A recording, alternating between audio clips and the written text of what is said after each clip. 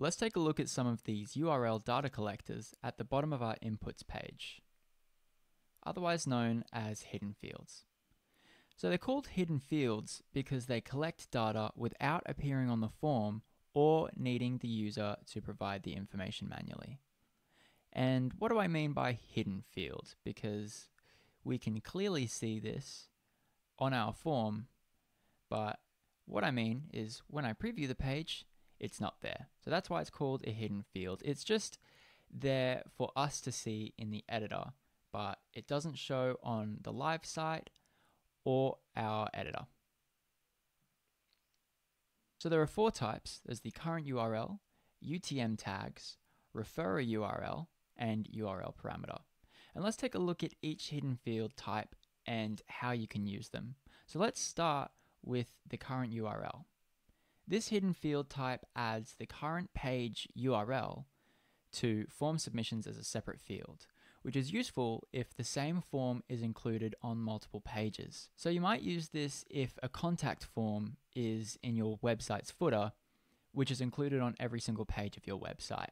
A hidden field for the current URL tells you which page each submission came from, even though they're from the same form.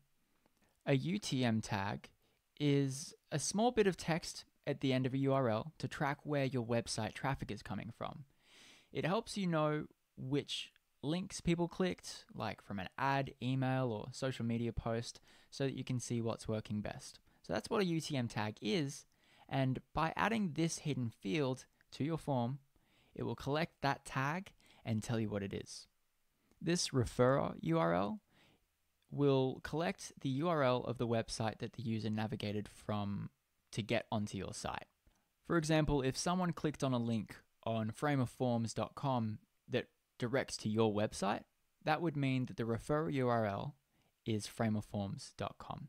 So with this type of hidden field, you can include the referrer URL in form responses. Finally, a URL parameter is a part at the end of the URL after a question mark symbol. For example, if the URL was this